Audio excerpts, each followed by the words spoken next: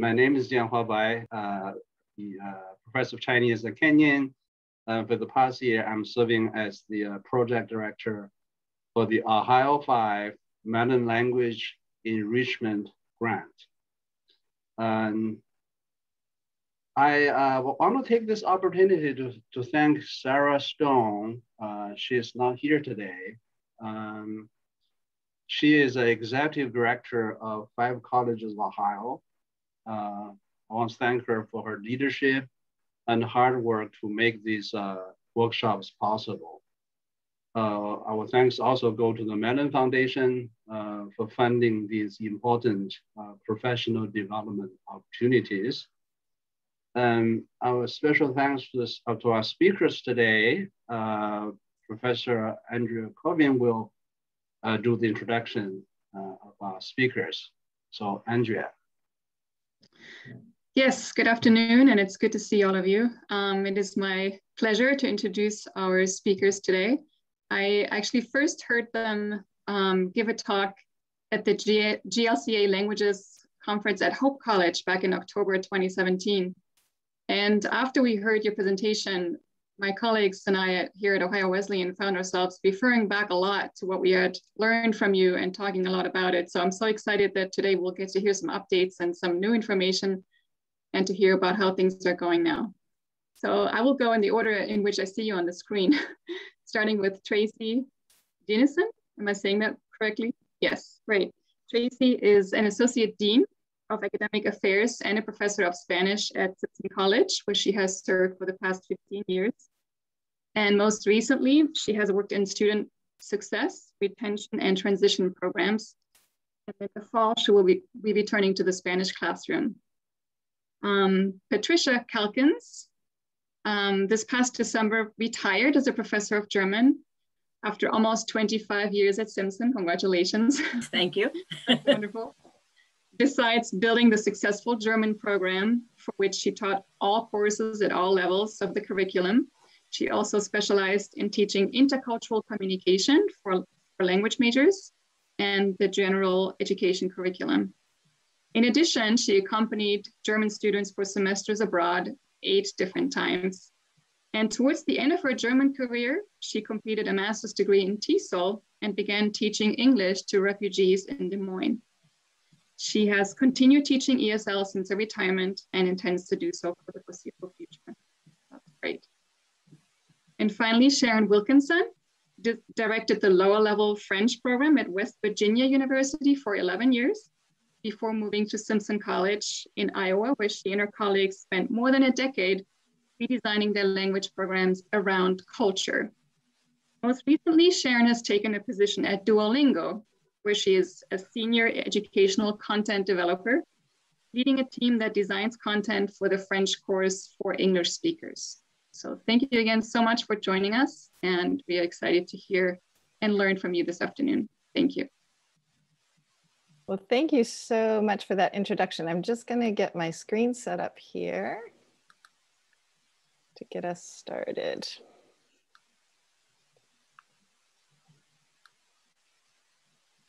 Okay.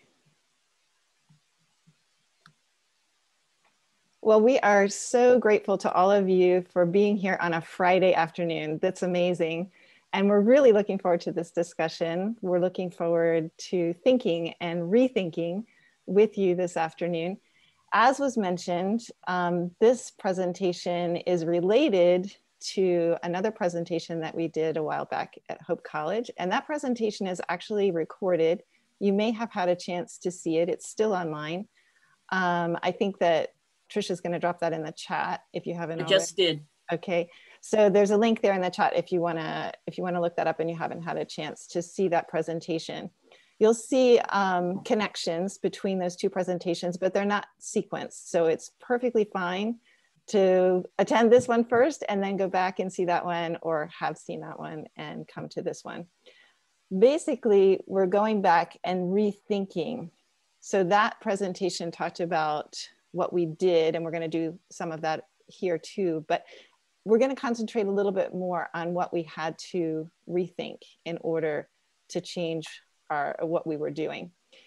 And we're going to focus on this issue of proficiency and persistence.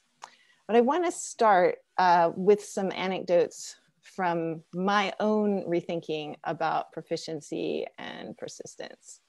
So the first anecdote comes from an experience that I had in Switzerland. I took a gap year after high school and I went to Switzerland. And it's important to know that in high school, I had studied French for 2 years before I left for French-speaking Switzerland. And the reason I had done that was because my guidance counselor had said, if you want to go to college, you need to study a language. But it was very clear that if you didn't want to go to college, you shouldn't study a language because languages were hard. And the only students who would be able to succeed in language classes would be those who were college bound. So I had this impression in my mind that languages were somehow more difficult than other subjects, and they required somehow special talent to be able to succeed. Compare that to the experience that I had in Switzerland. I worked for 3 months at a residential institution for kids with intellectual disabilities and physical disabilities. And at this house, at this institution, the kids were learning other languages. First of all, Switzerland is a multilingual country, so some of the kids who were native speakers of French also had some background in German or vice versa. But when they learned that they were going to have a helper there who knew English natively, they said, oh, great, you can help our kids who want to learn English. And so I found myself in a tutoring role with kids with intellectual disabilities who wanted to learn English. And you know what? That works. It completely defied what I had thought. And I learned that anyone can learn another language. If you can learn a first language, you can learn a second language. My second anecdote has to do with McKinsey. McKinsey was a student of mine, and I think many people have had a McKinsey in their classroom. McKinsey came to me having studied French in high school. She was so enthusiastic about French, and yet her French was super flawed. She had such trouble with grammar. Oh my gosh, when she spoke, it was like a word salad. And I really had a hard time understanding her, not only because she didn't understand the structure of language, but she really had a hard time with the pronunciation as well. So wouldn't you know it, that same year, her freshman year, she decided to go on a May term travel course with me to Paris. And I thought, oh my gosh, I wonder how this is going to work out, because some of the assignments when we were in Paris were to talk to people locally. And I thought, if I can't understand her, I wonder how this is going to work for Parisians to understand her. But you know what? I needn't have worried. She was so charming. She had such great soft skills and she had no fear.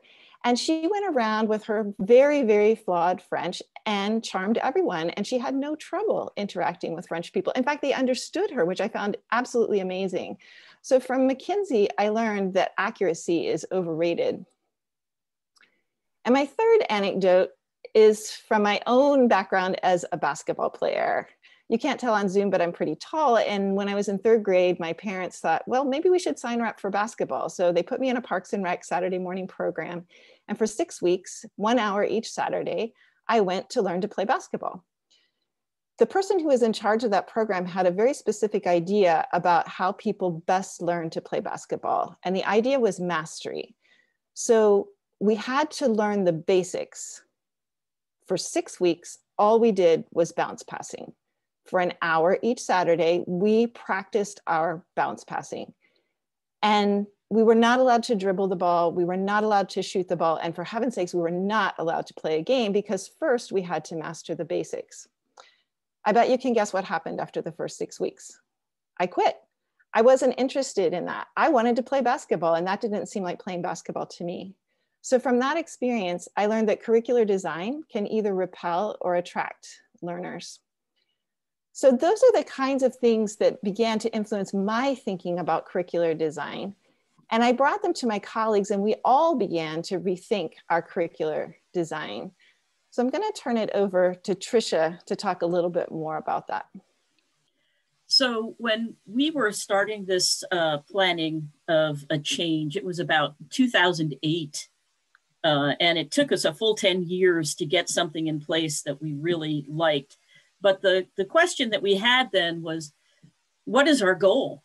Should our goal be proficiency, as it always had been, or is there a better goal? And if so, is that goal persistence?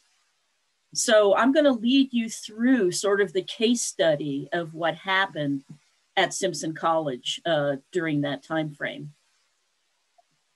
So we started off with the idea, so looking at our practice. So we have a proficiency model, and let's just say that our goal was that our students who majored would reach intermediate high. This was what the goal was for German people, but in other languages, there were other goals, but this is the German one. So intermediate high was the place that we needed our majors to meet. And because we had this goal, and because we needed everybody to meet that goal, we had certain assumptions that structured our program. And the first assumption had to do with curricular scope. We looked at our students, we saw who was coming in, we saw the end date of their time at the college, and we thought to ourselves, okay, we have 4 years. We have 4 years to get these people to reach from wherever they are to intermediate high, and then they're done. That is it. And how are we going to do that? Because as you know, intermediate high is a pretty high standard if students are not going to be studying abroad for a lengthy amount of time. So we've got these 4 years, we've just got to get it in there, okay? Our curricular vision was, as Sharon was saying, that it was at her high school, there are learners who are going to make this, and there are learners who aren't. So we wanted to have the students have near native accuracy by the time they left. And we realized that not everybody in our classes was going to be able to do that. So what we needed to do was get everybody on the same page, have the same, everybody at the same level, a homogeneous class, and just get them together and then move them forward. And the way we could do that was by prioritizing learners with potential, okay? Our curricular design was also much like Sharon's experience with basketball. It was compartmentalized in that we had the bifurcation of the program. The early courses were language focused. And once you made it through particular levels of language learning, then you got to do content. We had strict sequencing because if we're going to get these students to the proficiency target that we needed them to get to, we needed to march them through what we were doing. And they had to take one class before they could take the next one, which was followed by the next one and the next one. And what we also realized is that learners who began our program with no experience in that language were going to have a really hard time making it through to the end because they were beginning with a deficit, right? Students coming in with the background from high school definitely were starting at a higher level. And so it seemed to us that that beginning level was remedial. And it just so happened that that was also the language requirement at Simpson College, was that the very beginning level. So that was the way then that we were going to teach these skills. And so the curricular driver for this proficiency model was the faculty. We decided what courses were going to be taught, what skills were going to be taught at what level, what kinds of new material we would bring in once they reached that vaunted upper level. And students had to take the classes in the order that they were set up, because if we didn't have the sequencing, we would never reach that goal.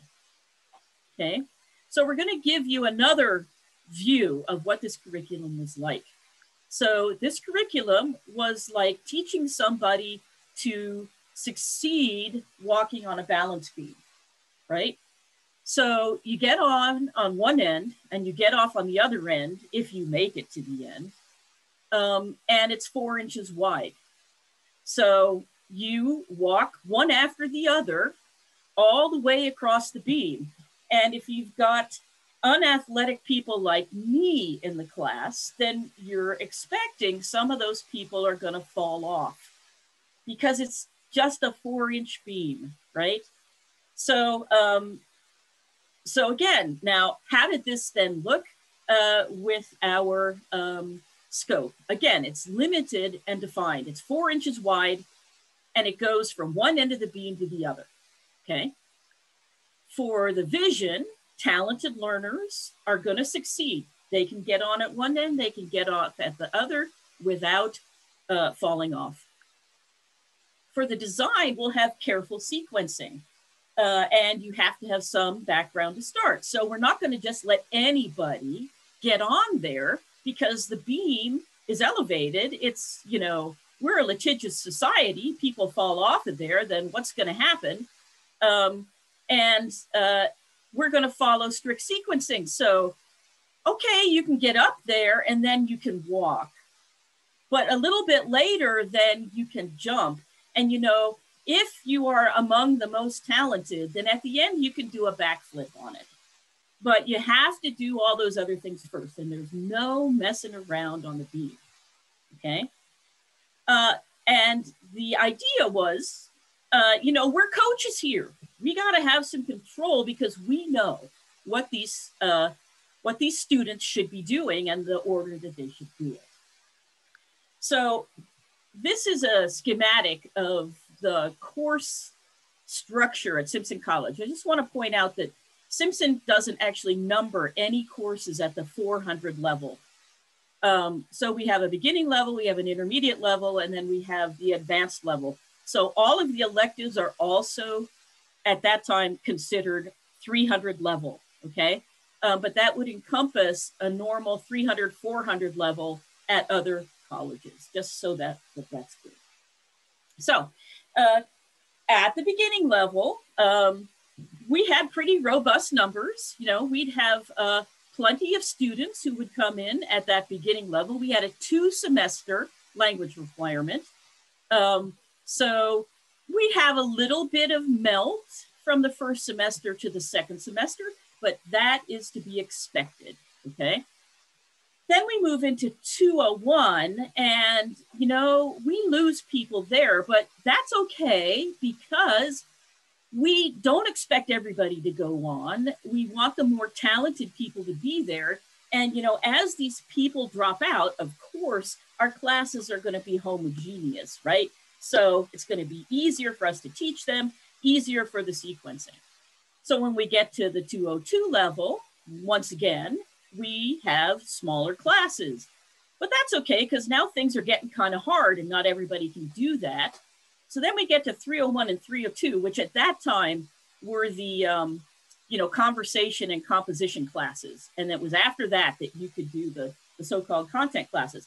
And our numbers would get smaller and smaller. But again, we'd expected that until finally we got to those electives and we ended up with very few students. So we started with a lot and we ended up with very few. So what this means is that we had created the perfect funnel, right? A lot of students go in and almost nobody comes out. And, you know, deans and presidents don't like it when you have low numbers in upper level classes. And yet, at least at Simpson, the system that we had in place and the way that it worked out, it was a perfect funnel, okay? So that's when we decided we needed to change things. And true to form, it was important that we have numbers because that's what's important to our administration.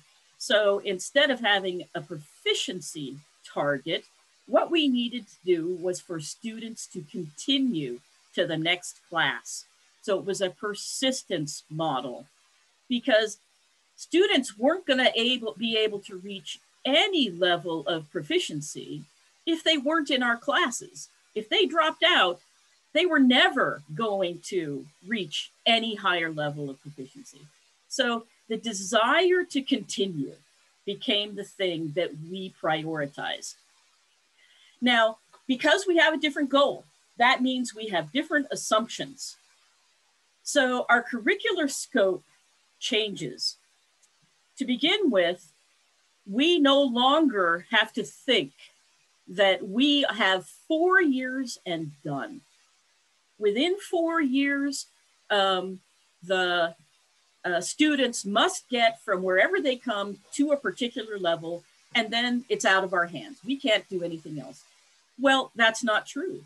They come to us with more or less experience. We can draw on that. And, you know, when they leave, we all talk about lifelong learning. Well, let's prepare them for that. We're not just at one 4-year term. So we have a piece of a long continuum. Our curricular vision is that we want curious non-native speakers. We don't need to go for native speaker accuracy. All learners can succeed, and we're going to make it so that they will. It's really not important that our classes be homogeneous. In fact, we're going to have more learners, and we're going to accommodate more learners, and that will make them more heterogeneous, okay?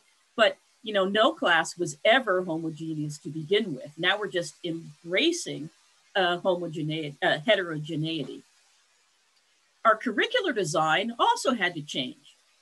And the very first thing that changed was we made sure that the beginning level was foundational and transformational for every student who was in it, no matter if that student had experience beforehand or not. And we also made sure that a student could start at the beginning level and graduate with a major, okay? We were also preparing them not to do language skills first and content after, but rather for courses in which language and content were learned in tandem. And so the curricular driver became the students. What is it that will make the students want to continue? And what do we have to do to make sure that all those learners can succeed? Okay. So we're going to give you another visual.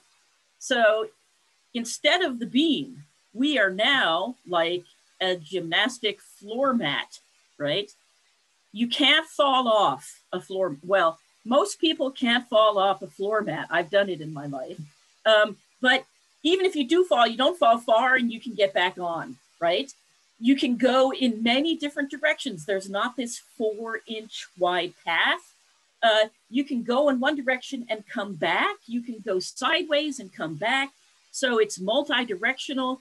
So this is the thing that we were looking at instead. So if we look at the assumptions for a new program, so our scope was wide and long. So we're no longer looking at 4 years, and we're no longer looking at one course followed by another course, followed by another course, followed by another course, okay? Our vision, everyone can succeed. And we decided we would just embrace the fact that every class, no matter what we would try to do, would have multiple skill levels. You cannot have homogeneous classes anyway. So we're going to embrace that and make sure that everybody can succeed and that everybody can learn from everybody else, no matter if they've had previous experience or if they haven't, okay? For design, we want it to be multi-directional. Again, we're not just moving one course after the other in a rigid lockstep. And we didn't want to have sequencing that if a student got out of the sequence, then they could no longer succeed, okay? And so then we had also turned over the control of the program to students. Students have more control. Students have more choices. Students have more input into what is going to be coming along. And if students have this kind of control, then perhaps that will create in them the desire to continue. So let's look at the schematic of what it became then at Simpson College. So we still did have basically 3 levels of classes. So there was a beginning, there was an intermediate, and then there was an upper level, okay? In most of the languages at Simpson, the 100 and 102 class were sequential. I could not figure out how to make German non-sequential in 101 and 102. Now, Sharon is a curricular genius, and Sharon managed to figure out how to get the first 2 semesters of French be non-sequential, okay? So, but it still was important for all of us that once they got to the intermediate level, that the students would have a menu of classes to choose from. And at the upper level, there would be another menu, and that there would be no order in which these classes had to be taken. So a student could start with the 200A section and then move to 200C, or could start with a B section and move to 200A. Generally speaking, students take 2 classes at the 200 level, but they can take all 3 if they want to. So when they move into the 300 level, they're in German, because I was the only professor, there was a 4-year rotation. So I actually had 8 different upper level classes, but I could only teach 1 a semester. So students would always have something new. But let's just say, you see that the last 200 level row and the first 300 level row are the same row, right? So let's just say that I had a student who did 2 classes at 200, then decided to go to the 300 level and do 2 classes there. And then they wanted to do another class, but I was offering the 200 level class they hadn't seen before, right? And they thought it sounded interesting. No problem. They can go back and do that 200 level class because it's multi-directional. You're not required to keep moving in a strict sequence. So you can pick and choose whatever fulfills what you need to be doing, and whatever seems to you to be the most interesting class, that's the one you can do, okay? We still had a problem though, and that problem was, well, even if you have the most dedicated major and your classes are the most wonderful classes they could possibly be, at least at Simpson, almost every language major had another major. And not every other major at our college would be accommodating to students who had course conflicts. But if I had a student who was also a biology major and my class met during the same time as their biology lab, very often it was the case that in the old system, they would not be able to take the class at all, right?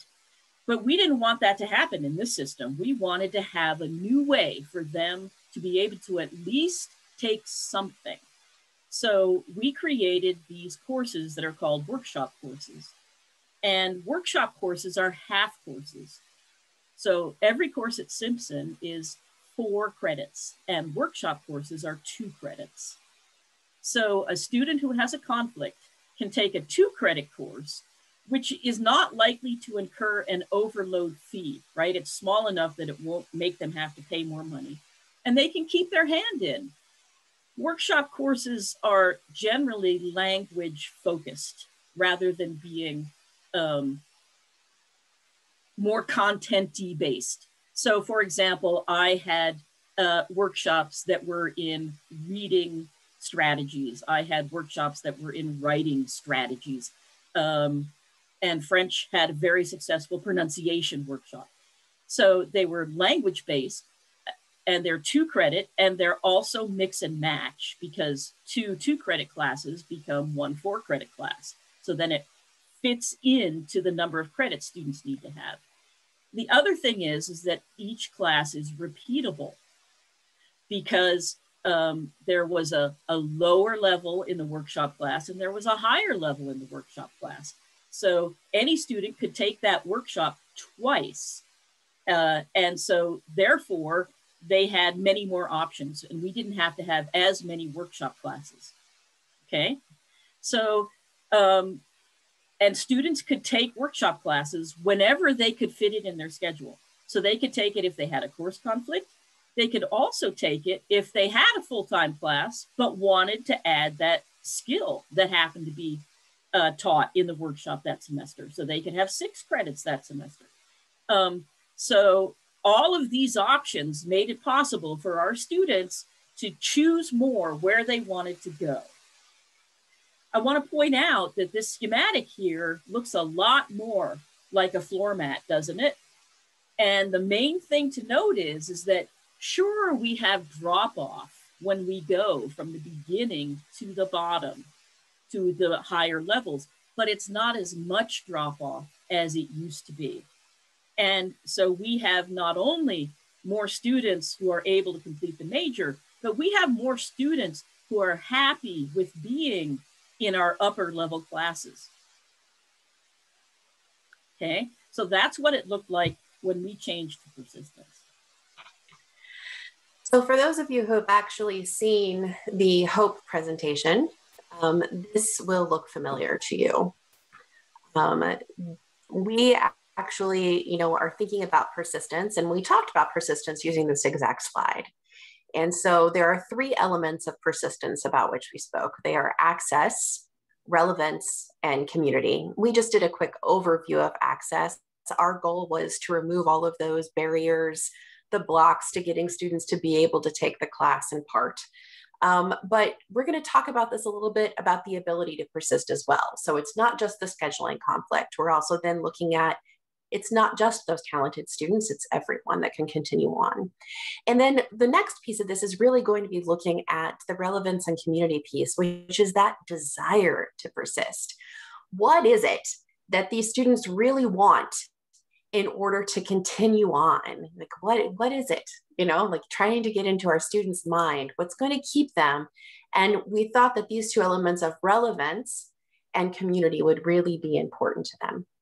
So as we start thinking about this, you start having conversations about the drivers of curriculum, right? We've already said that at once faculty were the drivers, and it was persistence now, but it was proficiency. So what is driving your curriculum? Is it that proficiency level? And then who is driving your curriculum? Is it the faculty or is it the students, right? What is the ultimate goal? We really had to start thinking about that. And the moment we started looking at, okay, so if we're moving from just going for a proficiency level and we're instead moving towards that persistence element, we need to know what the students would like, because we want to figure out. So we went and asked them, what is your carrot, right? What's the carrot that's going to keep you continuing on? What is the thing that is going to help us figure this out? And so what's the motivator? So when we're talking about that relevance piece, and we're talking about the desire. So the things that they told us were this. First, they told us that they wanted to speak to native speakers, right? It's just like playing basketball. They wanted to actually play the game. They wanted to speak with people, not just talk about speaking with people, right? And so we ensured that we had communication with native speakers of some kind in every single level and every single one of our courses, that was really important, because that's what our students told us were important.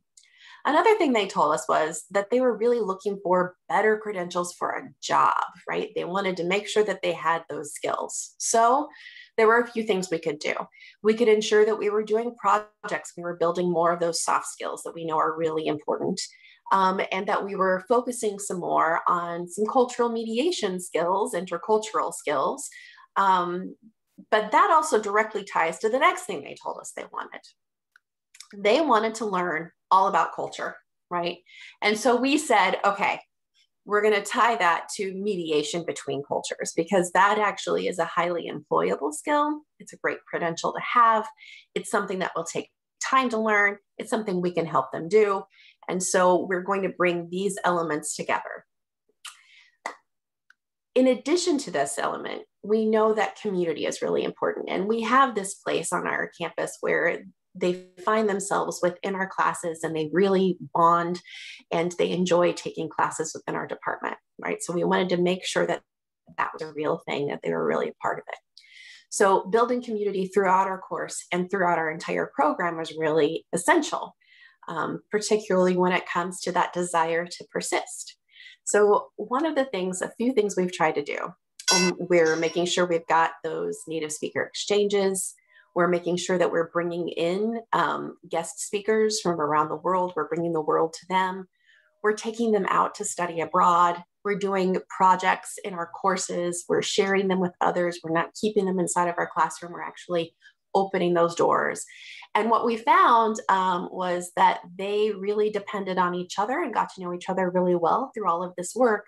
And then it was, what class are you taking next semester? Are we going to be in the same class? Making sure that some of those things are going on as well. So this is really talking about that continued ability and desire to persist.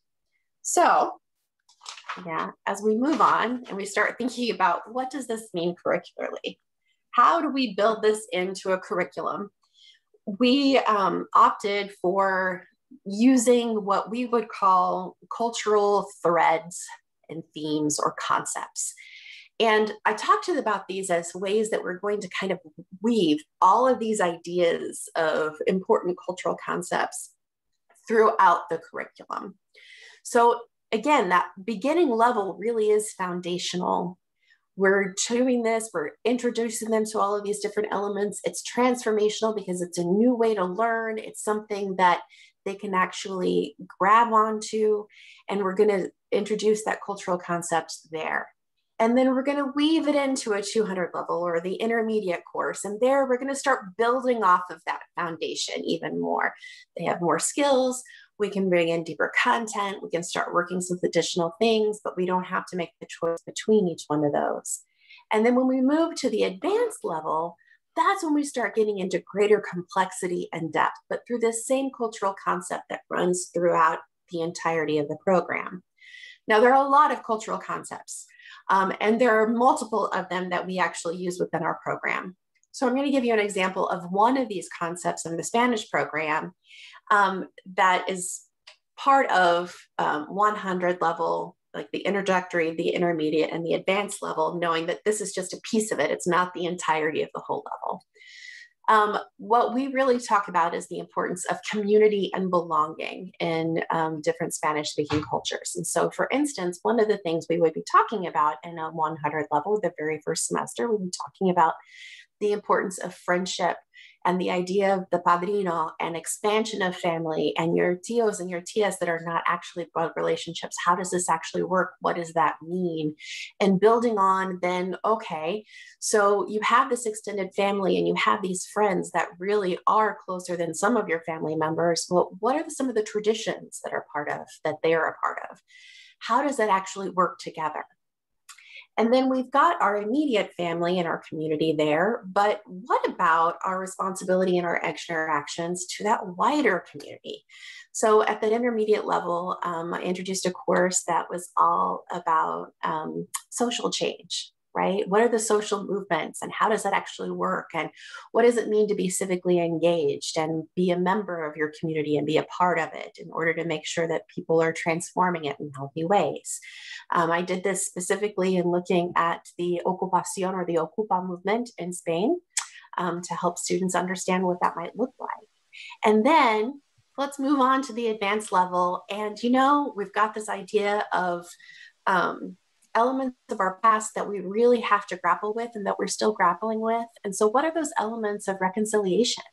and retelling and rewriting of history, those things that were taboo right now that we're going to bring in, and we're going to help heal some of the parts of our community that have been broken in some way, shape, or form, or we're going to reclaim different elements and giving it a different voice.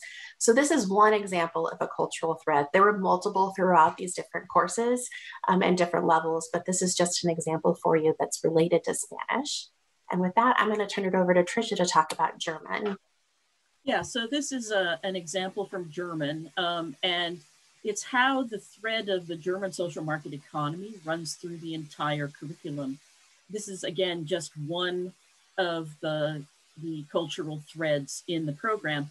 The German social market economy, for those of you who don't know what that is, it's a market economy that is used to reach particular social welfare goals, okay? So it's not a free market economy, it's a regulated market economy to reach social goals. So we start with this in the very first class, in the very first level, where we talk about the difference between du and sie, which is the informal and the formal way to say you, which is really important in the German culture. And we use this distinction between du and sie to try to help define what's my relationship to other people in this society. So it's not just going to be about me. I actually have to care what another person wants to be called, right? Rather than just having the word you being able to be used. So we start to get to this idea of responsibility. In 102, the following class, again, this is a beginning level, and we do go shopping. We do the vocabulary and the skills of how you shop in Germany, like you would do in many beginning classes. But we also look at the opening hours in Germany, which are quite restricted for American terms. And we talk about things about those opening hours, such as how ethical is it that lots of people have to work through the night so that I can buy soy sauce at 3 a.m. Or let's think about the ethics of not funding public transportation when we're going to place stores on the outskirts of towns where people who have no cars can't get there. That's not ethical. So we start looking at that instead, the wider repercussions of policies. So at the 200 level, we moved into, this is one example, the refugee experience. And again, it's how do you treat other people? And this is based on the 2015 influx of about 1 million refugees into Germany. And we look specifically at how Germany sought to and was able to create what it called a culture of welcoming of refugees, rather than the kind of culture that you find in the United States, which is a culture of controlling of refugees, okay? So we could then do some intercultural comparisons there. And then finally, we have an upper level course where one of the themes is the German basic law, which is the German constitution. And in this class, one of the bases of this class is Article 1 of the German basic law, which says all people have dignity, and it is the purpose of the government to protect every person's dignity. So how is your culture based differently when we have to think about the dignity of every other person? And it's no longer about just my dignity, but it's about everybody's dignity. So that's how we sort of structured the German courses with this particular thread. So now Sharon's going to tell you about French. Yeah, so one more example from French. One of the themes that I wove throughout the curriculum was this idea of savoir vivre. It's the joy of living, the good life, and how French people define that. So just as an example, in one of the 100 level classes, when we were doing a unit on food, we looked at commercials and we compared commercials for the same types of products from US commercials and French commercials. So for example, a commercial for Nutella in the US, a commercial for Nutella in France. And what we could see was that a lot of the cultural values were coming out. So the French commercial is all about tradition and the expertise of the baker who's recommending the Nutella, and the pride and the quality and so on. And the American commercial is all about how quick and easy it is to serve Nutella in the morning in a chaotic household. So we were beginning to get the idea of the importance of quality and tradition, expertise, aesthetic, and so on, which are part of savoir vivre. In the other 100 level course, we do a unit on school. And within that, we look at the school schedule, and pretty soon we see that lunchtime is an hour and a half in a lot of schools in France. That's amazing to students who are used to American schools where, you know, lunchtime might be 20 minutes if they're lucky. So we talk about why that would be, and it's part of enjoying a meal. And French cafeteria meals are still eaten in courses, and people take their time and they talk and so on. So that idea that life is pleasurable and we should take time to enjoy it. At the 200 level, the thread comes up again in a World War II class where we talk about deprivation, and we see what happens when the French are occupied by the Nazis and not able to enjoy their same savoir vivre and the ways that they tried to make do. And so we could see again this same theme coming out. And one example at the 300 level was in a course looking at film remakes. So we looked at French films and American remakes of those films, and we examined what changed in the American remakes for a different cultural audience. And what we noticed is that things like the beautiful aesthetic or the reference to artwork or something like that might be totally gone in the American version, because we're dealing with audiences with different goals and different cultural values. So once again, you just have another example there of how the same thread can come up at multiple levels. So I'd like to just summarize and then we'll have a chance to discuss. What we did was we went from this curriculum where the courses go in order and they march in a straight line, where the 100 level isn't even in the stream yet, and where we had to actually give a lot of independent studies because of the funnel and the fact that we needed students in our classes, we needed students to continue. So we had to accommodate them when they couldn't stay in the straight line. We went from that to a different model where the 100 level is in the stream, where the stones are wider and you have more options and you can go in different pathways from stone to stone. At this point, all majors included a capstone. We actually divided our capstone in half. But we added another course too at the beginning. So we offered another 100 level course option. This was for anybody at the college. It was taught in English, and it was to help students learn to analyze cultures, to be able to decode cultures. And it was a starting point into our programs as well. So it was required for our majors, but also fulfilled general education requirements. So it was attractive to other students and gave us an option to get students involved. Finally, we had to decide that we weren't actually making it all the way across the stream. Maybe we weren't making it across the stream with our other program either, but we weren't admitting that. So we built into our program teaching students to lay the rest of the stones that they wanted to lay, because our scope was, again, longer now, beyond our program, beyond the 4 years. So once again, to summarize, our assumptions had to change. When we changed from a proficiency view to a persistence view, we changed our assumptions about scope, vision, design, and driver. In terms of scope, we went from a limited scope to a lifelong scope. In terms of vision, we went from wanting near native speaker accuracy and being quite selective in order to try to get that, to saying that what we really want is just curious non-native speakers so that we could include everyone. In terms of our design, we changed our remedial lower level and our compartmentalized curriculum to a foundational lower level that got students started right away on the whole basketball game, the culture and the language together. And we had a tandem progression throughout. And finally, we changed our driver.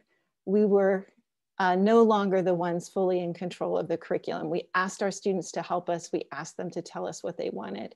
And then we redesigned around that. So now we're really curious for your thoughts and questions. And we certainly do hope that you'll keep in touch with us. And just a plug to complete the workshop evaluation when all is said and done.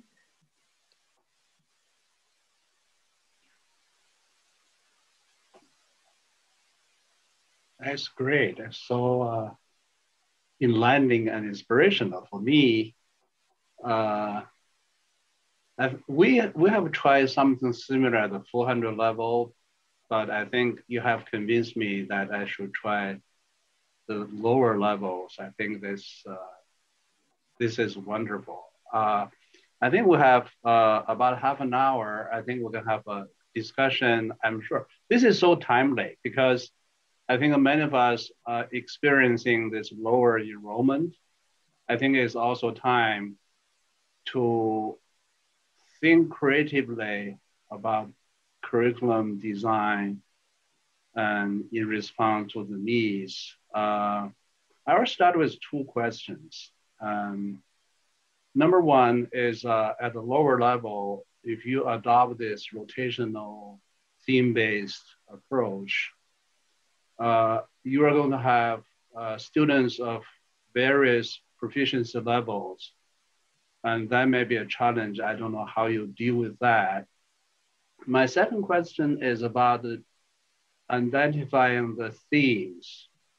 I found those themes very, very attractive if I put myself in the chair of the student. I'm wondering how you identify those. I see in the three languages, you have slightly different thematic units.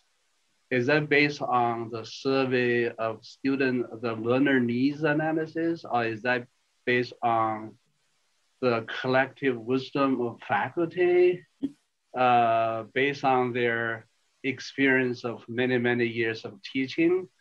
Because we did have something similar when I was in a group of 50 people to design the thematic units for AP world languages. What we did was to gather 50 people from world languages from both college level and pre-college level. We get together, we think about what are the important things students should know and be able to do in the 21st century. So we use reference like the common standards and then the 21st skills and then things from Act 4. And then these 50 people, if you add them, the teaching experience together, I'm sure there's like hundreds of years of experience. I think when I think about validation, what we call the expert validation, we have not that much survey of students' needs. So those are my questions: identification of the themes, and then challenge of various proficiency levels at lower level. So I'm sure all of us enjoyed the talk and I'm probably ready to share your own experiences. And let's use the last half an hour for that. I can certainly take on the question about a variety of proficiency levels, and maybe somebody else wants to take on the question about choosing themes. So in terms of the proficiency levels, one of the things that we didn't include in this talk, but is included in the recorded talk from Hope College, is that we decided to let students choose their placement on their own. And we gave them all the tools